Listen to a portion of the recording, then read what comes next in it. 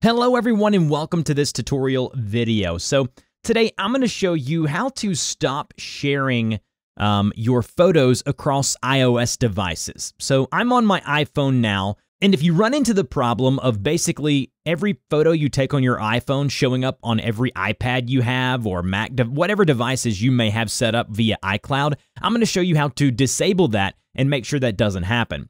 So what you want to do is open up your iPhone or iOS device and go to the native settings app. It is the gear icon. If you want to see what it looks like, you can go here and I can just search for it. And you can see the settings app there at the very top looks like a gear icon or a cogwheel. And then what you want to do is just scroll down once under settings and you want to find the photos option. So go here and it should be somewhere down in the middle and tap on photos.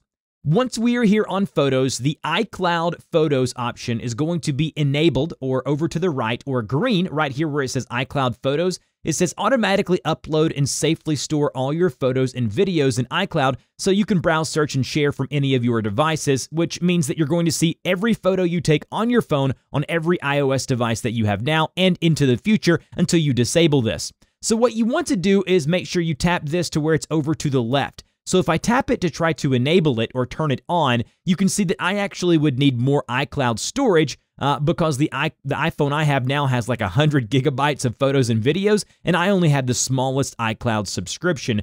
So you may run into that if you disable it and then try to re-enable it. So just remember, you want to tap that over to the left, and then you can do something here down below that says My Photo Stream.